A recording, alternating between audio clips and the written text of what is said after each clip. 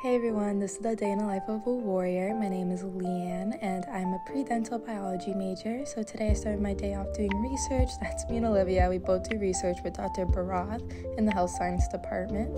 And we look at inflammation in cells as it relates to aging. And now I have a little bit of a break, so I went and grabbed dunks as well as a package at the post office. This is me awkwardly holding everything in one arm. Then I headed to class. My first class was physiology and anatomy.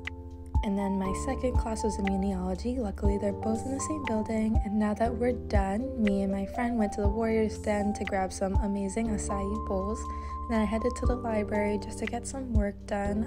But then I headed back to my room because it was time to get changed for practice. This is me on my way to track practice. It was a bit rainy today, but it's okay. We made the best of it. It was still a really great practice. And then we headed off to the athletic trainer because I scraped my knee, so I wanted to go get it cleaned. Then we had lifts 6 to 7, and now that we're done, we headed out and went to Sparky's place for dinner.